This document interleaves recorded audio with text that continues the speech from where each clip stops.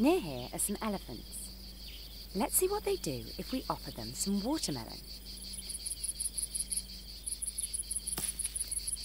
Good. We wait for a bit.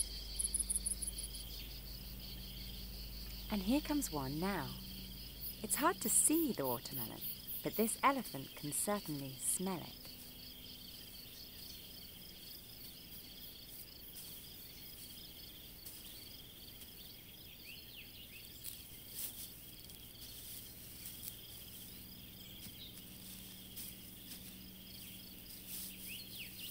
Her trunk is right next to the watermelon now. She's sniffing around it, but she doesn't want to pick it up.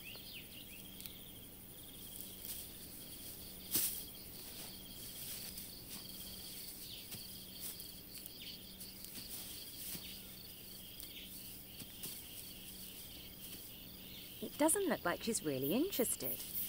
Part of the reason for this may be that there is already plenty of food for her here. And if you look to your right, you can see why.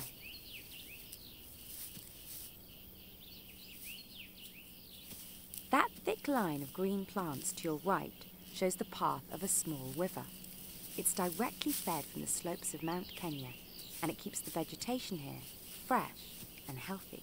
Maybe that's why this elephant does not want our watermelon. She just prefers the grass.